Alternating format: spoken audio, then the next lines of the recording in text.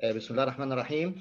Dear colleagues, I have the pleasure and honor to meet you again in the second EUS Egypt after the 8th EUS course of 19 basic and advanced lectures of different endosonographic subjects and techniques. And I have the pleasure and honor to meet you again in the second EUS Egypt with very distinguished international figures in EUS worldwide. We have with us Professor Marc Giovannini from Marseille, France, Professor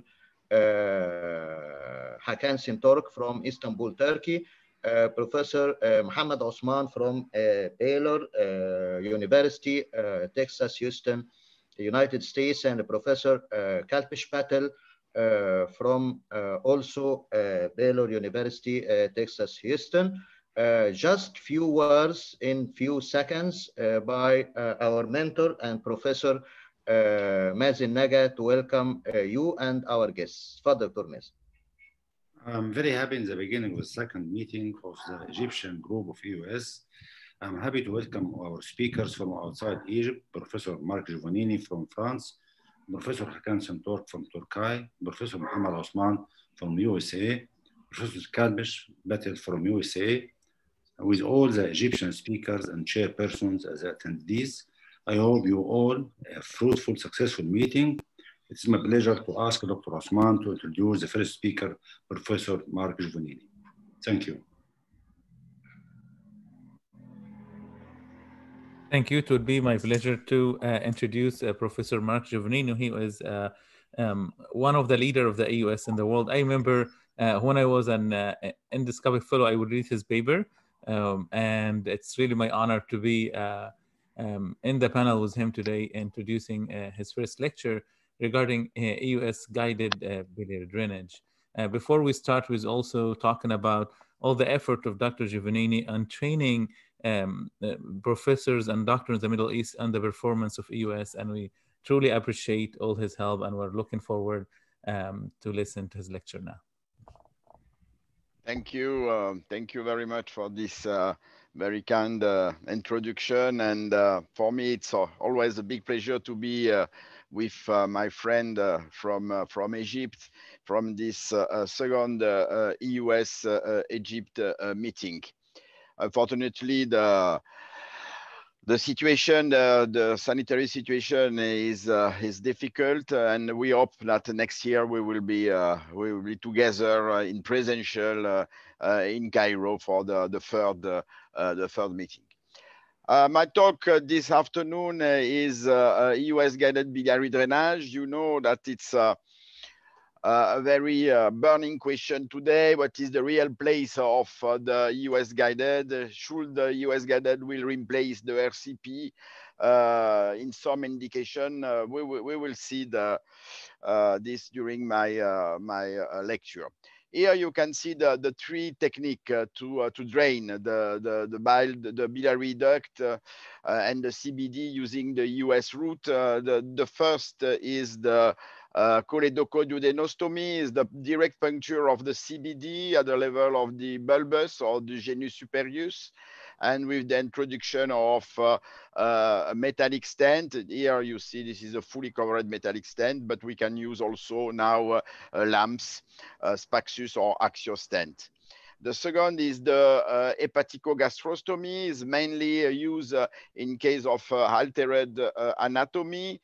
And the goal is the direct puncture of the segment 2 or segment 3 bile duct through the small curvature of the stomach, and to introduce a special stent, which is this is the Jobor stent, which is a partially covered stent, 70% covered, 30% uncovered, to drain the liver into the stomach. And the third technique is the anterograde stenting, is the same access than the hepaticogastrostomy, but the stent is pushed into the duodenum through the papilla. This is some video of the choledochoduodenostomy, and here you see the old technique using the metallic stent, the fully covered metallic stent with the first puncture with the needle, and after using the cystostom, the introduction of a wire, and finally the introduction of the stent into the bulbus to achieve the anastomosis between the CBD and the duodenum. Here it's a fully covered stent, a biliary stent. But now we prefer to use when the CBD is very dilated, more than 12 millimeter. We prefer to use the direct and one-step puncture of the CBD using the Axios stent or the Hotz Maxus with the direct puncture. We need to have a larger CBD and to open the stent, and you will see why, because here we push with the catheter the wall of the stent, and here you see the stent open inside the CBD, and we have after the opening of the stent inside the duodenum with the bile is coming.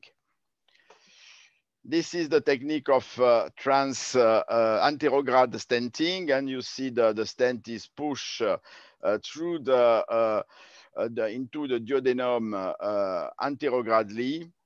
The trick is to know where is the papilla, and the small trick is just to open the stent inside the duodenum, and after to pull back the stent, and when you have the resistance, you are at the level of the papilla, and you can deploy completely the stent like this. Here you see the opening of the stent step by step. You are with this this technique. And the last technique is the hepaticogastrostomy, and this is a case of a patient with a stenosis of the CBD. It was impossible to cannulate due to a diverticula, and the patient has an external drain, and also the stenosis was not possible to pass percutaneously, and we decided to do an hepaticogastrostomy, and you see this is the puncture of the segment 2, I think, here, with the needle. Even if the ducts are not so dilated, we can inject contrast. And after we pass a wire, you will see that the wire cannot pass the stenosis, and this was a very, very tight stenosis due to a cholangiocarcinoma, and we decided to do an hepaticogastrostomy to remove the external drain. This is the cystostom, the 6 French cystostom, which is very, very useful to create the anastomosis between the duct and the stomach, and the introduction of the Jobor stent with the this is the junction between the uncovered part and the covered part. Now, this is the first generation, and we use 70% covered and 30% uncovered. The uncovered part prevent the migration of the stent, and the covered part will prevent the bile leakage. And here you see the complete opening of the stent, and you can see also endoscopically the opening of the stent, which is very important to have almost 2 or 3 centimeters of the stent inside the stomach. This is the good distance, the good for the hepaticogastrostomy. What are the different clinical situations in which we can use the EUS BD? We have 3 situations: the malignant stenosis of the CBD, the benign stenosis. We will see that we have more and more cases now, and we use the EUS, and malignant hilar stricture, and you see that this is quite a new indication to use the EUS. malignant stenosis of the CBD. You know that this is a recent meta-analysis, a systematic review of the safety of the choledochoduodenostomy.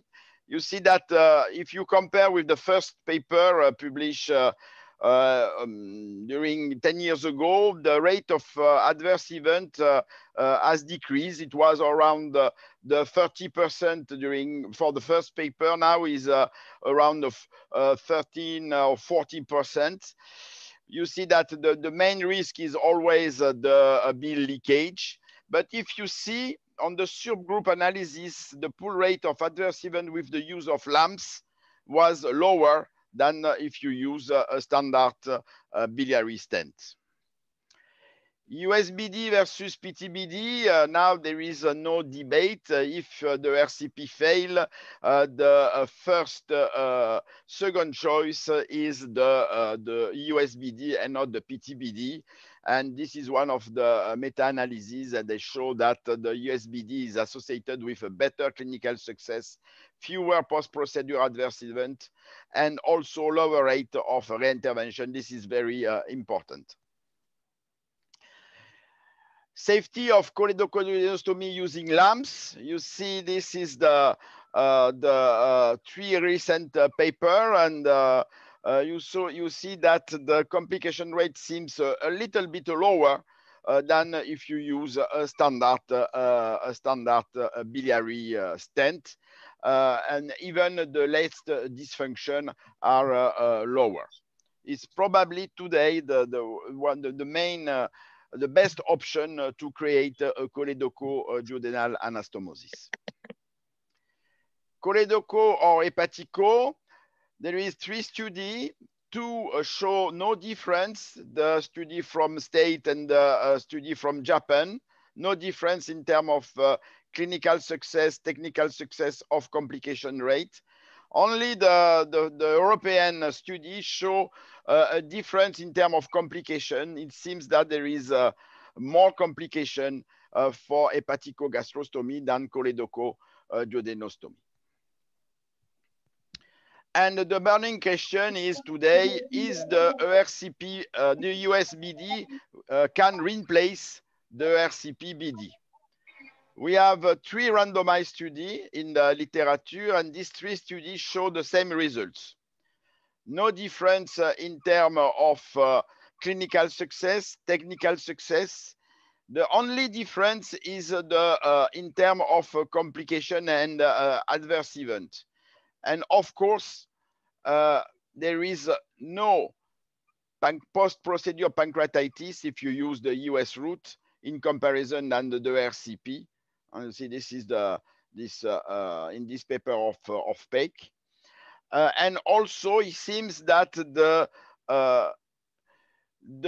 stent dysfunction is lower if you use the USBD route than the RCP route. But because there is always a but, but the type of complication, bile peritonitis, are more severe in the USBD group. And this is probably today one of the limitation of the US route, because we face mainly with patients with advanced cancer, severe cancer, and we need to reduce the risk of complication in this patient, because the main goal is the quality of life.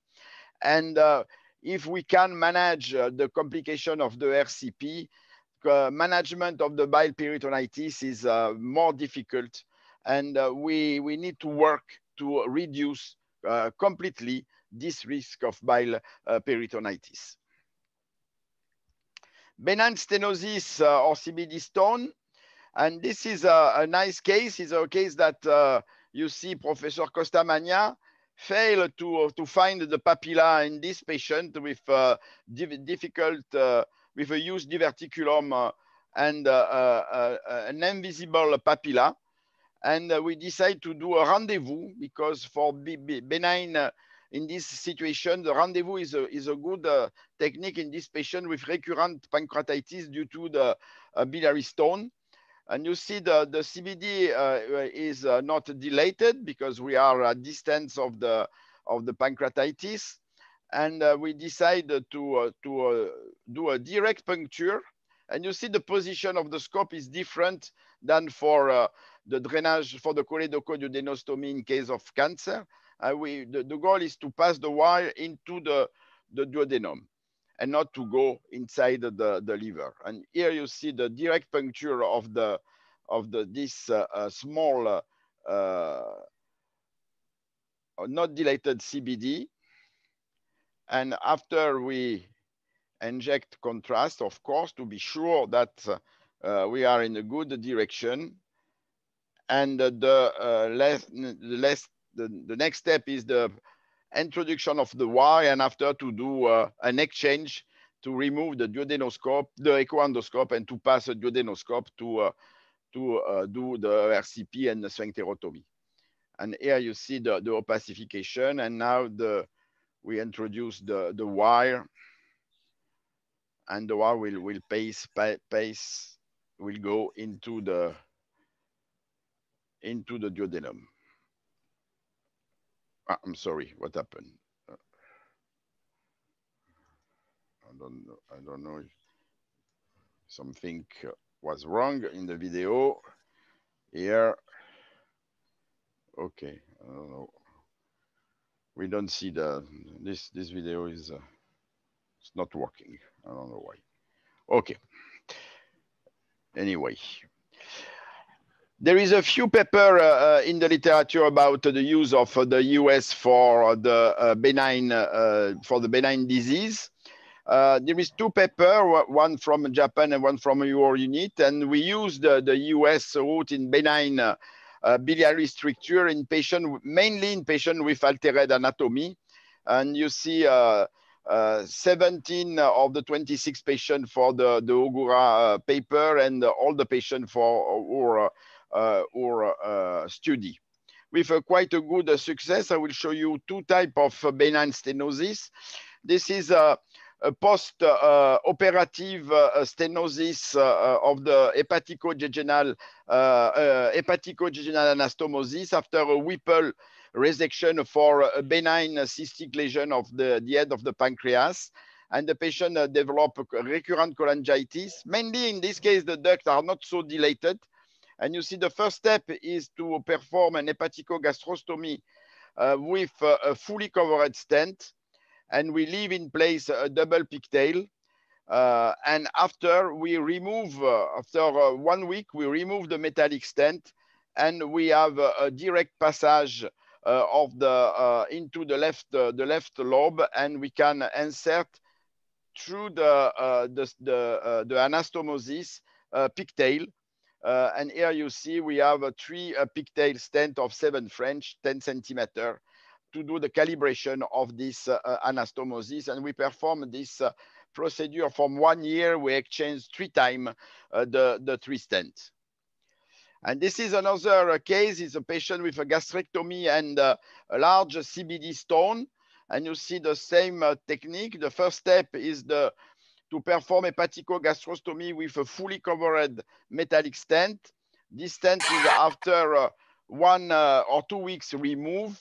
We have after a direct access of the bile duct. Here you see the spyglass. We pass the spyglass.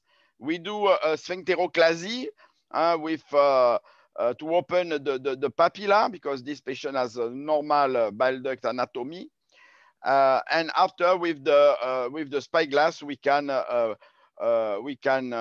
break the stone using the lithotripsy. And we finally, you see all the stone has completely disappeared, and we leave for 1 or 2 months double pigtail stent, and we remove after to be sure that the clearance of the duct was obtained. And this is the use, and we use more and more often this technique for benign stenosis. And finally, the third part is the malignant hilar stricture. The question is how to drain the right lobe with the EUS. We can use the mainly we use for clasking the EUS to drain the left lobe when the left lobe is not possible to drain endoscopically, like in this case, and we have the patient is drained, the right lobe is drained endoscopically and the left with the EUS. This is a very complex clasking type 4 with 3 stents inserted endoscopically and the left drain using the EUS route. And you see this with the 4 stents, 1, 2, 3, and 4, for this very complex hilar cancer. It's very important to have a complete drainage of this patient, because if you want to treat this patient by chemotherapy or radiochemotherapy, you need to have a complete drainage as possible, because if you leave 1 or 2 segments not drained, you have a high risk that the patient develop during the chemotherapy cholangitis or hepatic abscess. And here you see also this very complex drainage with 3 stents in the right lobe and 2 hepaticogastrostomy, because the segment 2 and 3 were separated by the tumor for this patient. Or this kind also of a drainage with 4 stents. The use of EUS, we will push the possibility of the complete drainage of patients, even with type 4, without to perform PTC.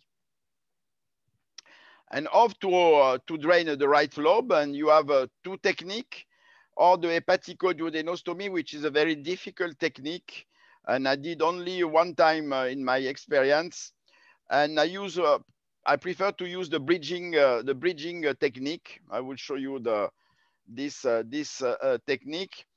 This is a patient with a type 2 hilar cancer. It was a patient with a gastrectomy, and he developed a metastasis at the level of the hilum. And here you see the left lobe with the dilated duct. And the first step is like the hepaticogastrostomy. You will see the injection of contrast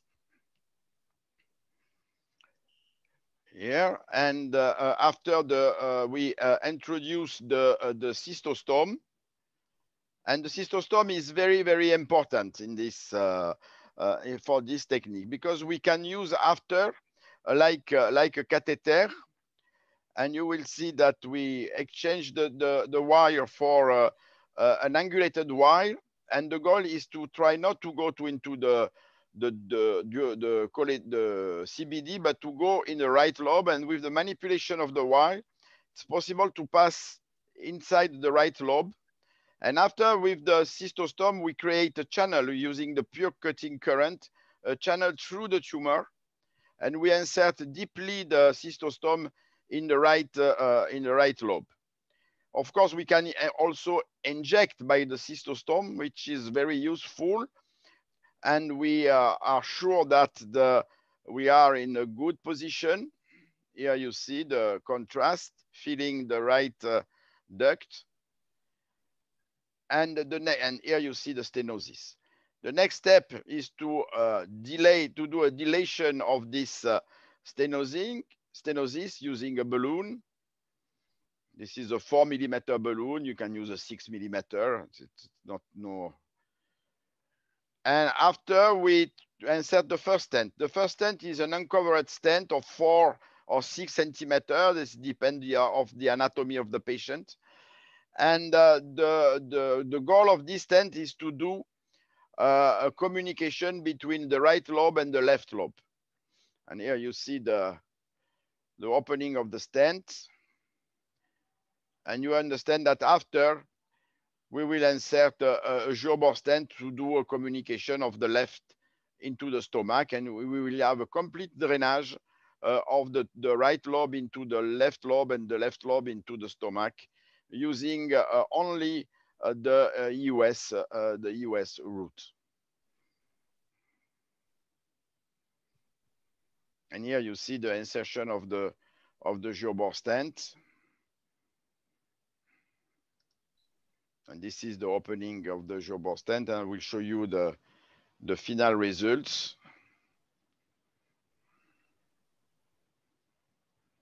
Of course, in this case, we will leave a nasobiliary drain just to protect. And this is the final results. You see, with the right lobe is drained into the left and the left into the stomach. There is a few paper in the literature, again, Ogura from Japan. This is from States, and our paper of 12 patients. And you see that the clinical success is around 80%. And you see the morbidity is a little bit higher than the standard hepatico-gastrostomy. But why is important to try to drain completely as possible this malignant stenosis? And this is a paper from our unit, and I will finish my presentation with this paper. It was a 60 patient, and you see with malignant stenosis, cholangiocarcinoma or metastasis from colon cancer or breast cancer. And you see that if we succeed to drain more than 80% of the liver, we have a better survival rate of the patient. And also 73% of these patients can receive a second treatment, can receive a chemotherapy or a radiotherapy. And this is important for patients with breast cancer or colon cancer. And you see that we will use for this the combination of the technique, EUS, ERCP plus EUS, ERCP plus PTBD, or ERCP, PTBD, and EUS.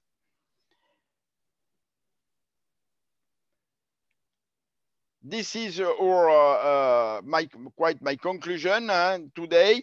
If you have a failure of ERCP, if the duodenal lumen is intact, we perform a choledochoduodenostomy or an anterograd stenting.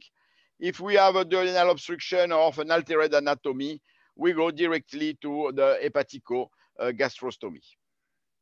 And if the situation, the sanitary situation will be better, I hope to see you next year in Marseille and Aix-en-Provence for our EUS international meeting. Thank you very much for your attention.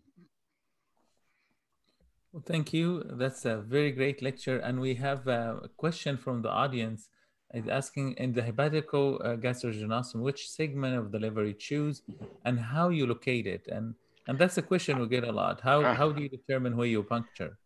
I prefer to target the segment 3 because we are lower in the stomach and there is no risk because sometimes with the segment 2 is very high and we are too close to the esophageal junction, and there is the risk to do the puncture through the esophagus, and with sometimes complication as a mediastinitis, and also it's easier if you want to come back to, in case of obstruction of the hepatico-gastrostomy,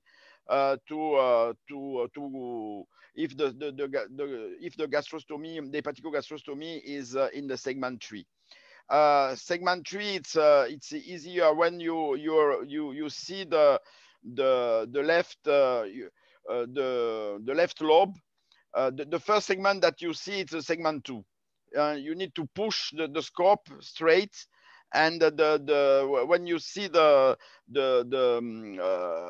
second duct dilated is the segment 3, and I think it's and you are approximately at 50 centimeter of the dental arch. If you are at 45, 40, you are too close to the gastric junction, and it's more risky.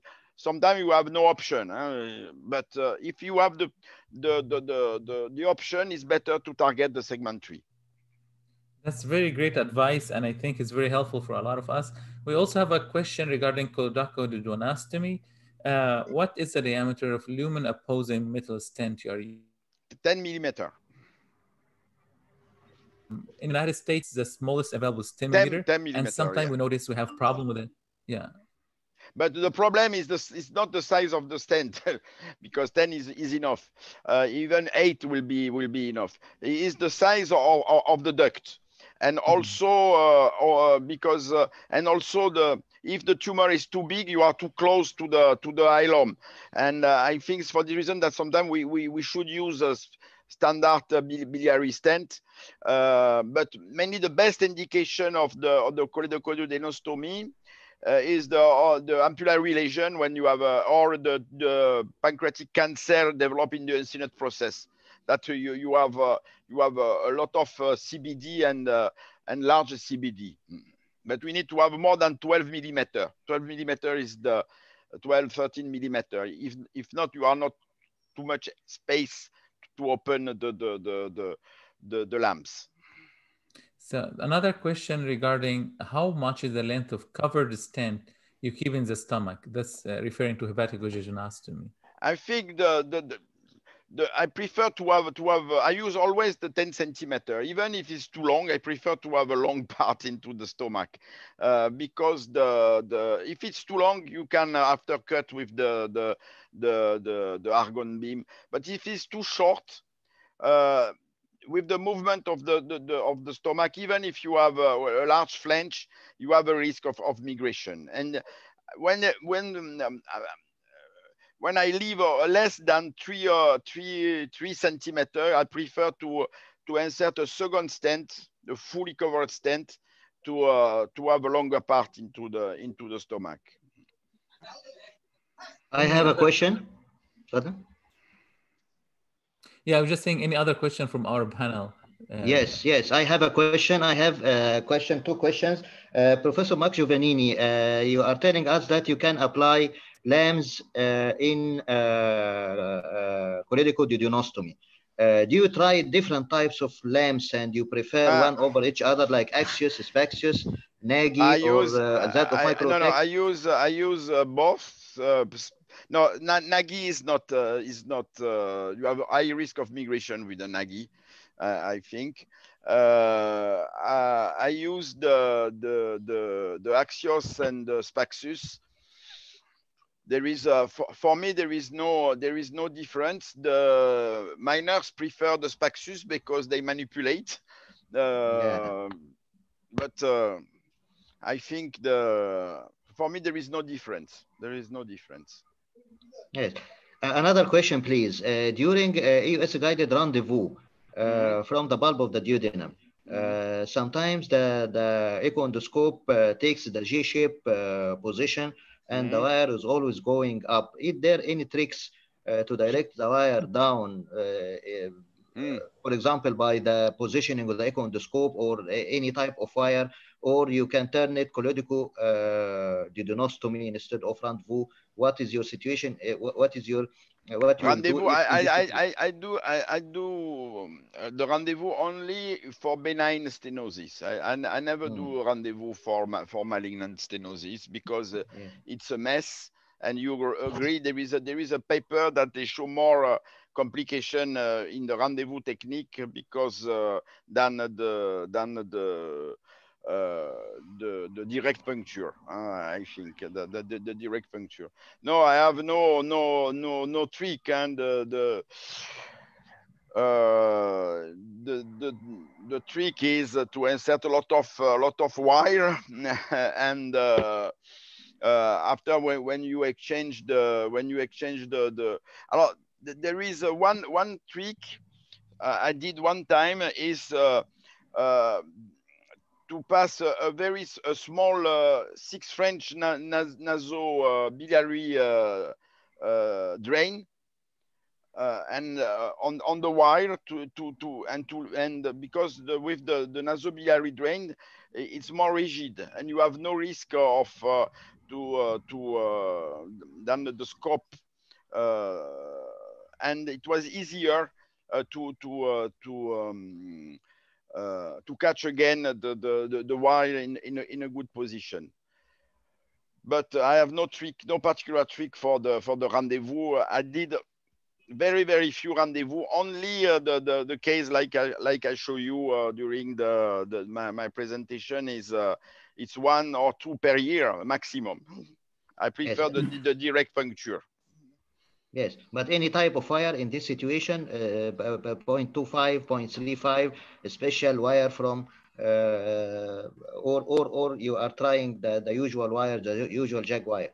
No, now I like to use the 25, the new Revolution Jaguar, because he has the same rigidity than the 35, but is smaller. And I like to use this wire for every kind of EUS guided procedure and pancreas or bile duct.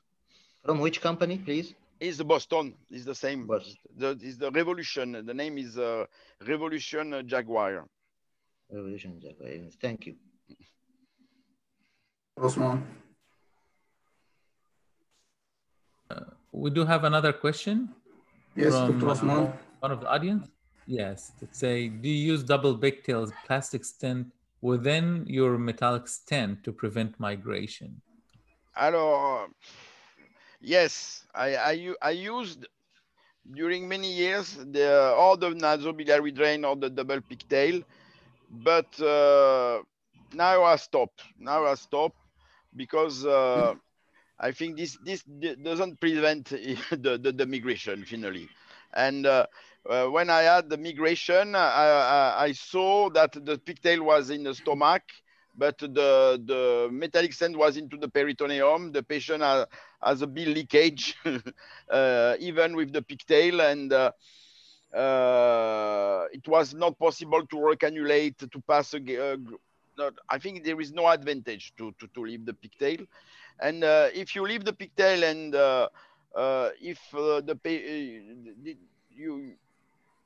I'm sure that the pigtail you should remove after the pigtail, because if you leave the pigtail, this increase the risk of obstruction of the stent. Now, during the last year, I stopped, and there is no difference. It was more for because we are anxious that we put the pigtail down. There is no real interest. It's different than for the pseudocyst drainage, and this is different.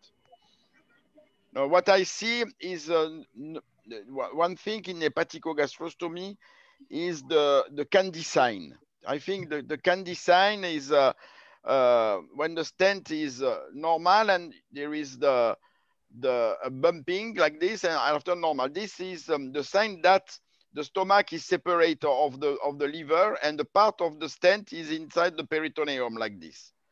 And if you have this candy sign, you have a high risk that the patient, the stent will migrate. And for this reason, that at the end of the procedure, if you have this candy sign like this, it's better to insert a second stent inside.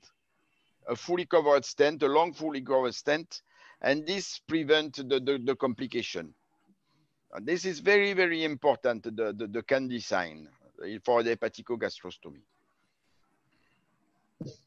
Another question. Some of our colleagues apply pigtail plastic stents whether in hepaticogastrostomy or colloidicodudinostomy only, not inside a metal stent, just a plastic stent. Just a plastic stent. Due to economic problem. Is there a place for this nowadays? No, I have discussed, because the Japanese do this. They have a special pigtail stent for and I have discussed with Takao Itoi about, and for me it's difficult to understand with just a 7 French or 8 French stent, we have to drain completely, and the bile duct. For me, it's difficult to understand for malignant disease to use, and I think It's probably in my first experience when I started hepaticogastrostomy 20 years ago now. The plastic stent we have more risk of bill leakage than using the metallic stent.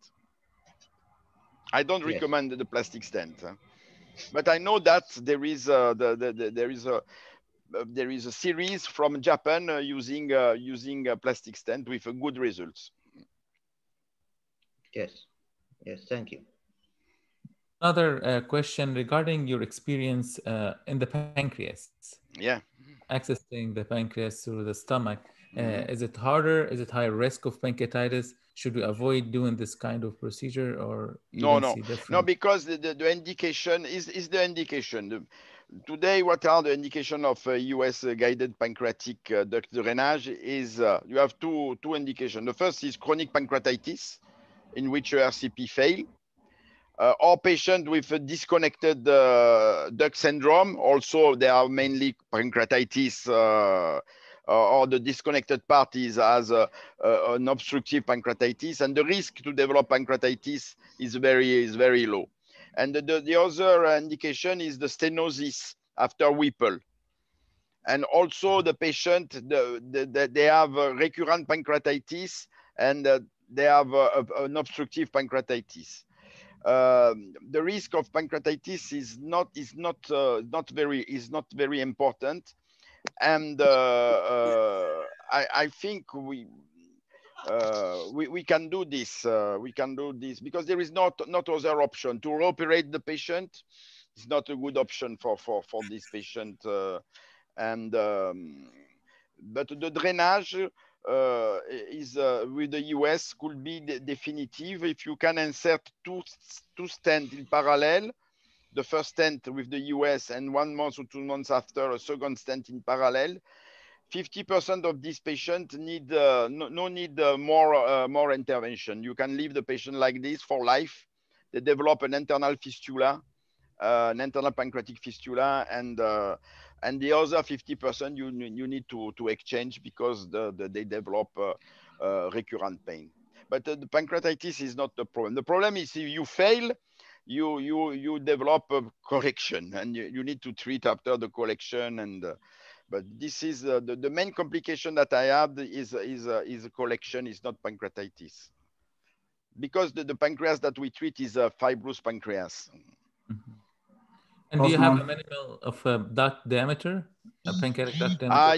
Yes. You need the minimum size is for me is a 6 millimeter, 7 millimeter. If not, but if you have, this is not dilated. Is the pain is not due to the obstruction, is due to inflammation or another cause. Well, thank you so much. This was very informative. We truly enjoyed it.